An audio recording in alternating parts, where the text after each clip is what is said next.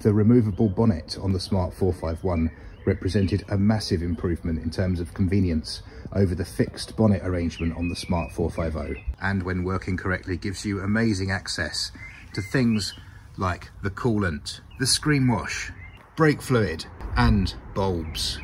There can be some issues though with these little bonnet release levers. There's one either side, and there should be some resistance when you open them and also when you latch them closed.